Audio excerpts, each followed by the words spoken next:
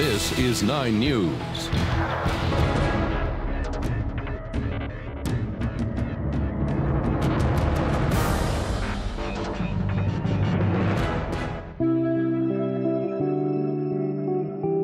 Dallas police officers and Dart police officers. Some of the bravest men and women you'd ever want to be associated with. The worst attack on law enforcement in our city's history, the worst attack on law enforcement in our country since 9/11. I am angry. In the past 48 hours, we set our clocks back 50 years.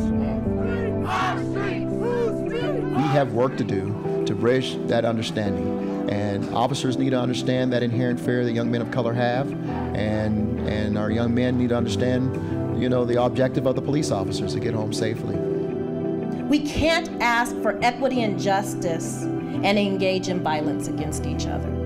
These cameras might not be able to see it, but I want you to look around and I want you to say, this is the America that we want. This is the America that we want.